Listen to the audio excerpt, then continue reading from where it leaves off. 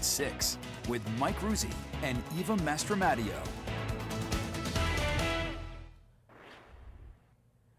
In Northeast, residents who live in the Valley Village mobile home park are upset about what they're saying are a lot of feral cats right in that trailer park community. And one resident says there's anywhere from 50 to 200 cats around the property, with many living beneath their mobile homes and leaving waste everywhere.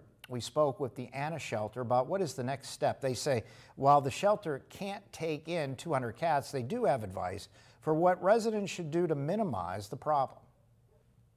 I know it's really difficult, but if you're feeding them, you're really only making the problem worse. It's trap, neuter, release. So we trap the cats, we bring them in, they're surgically sterilized by one of our veterinarians.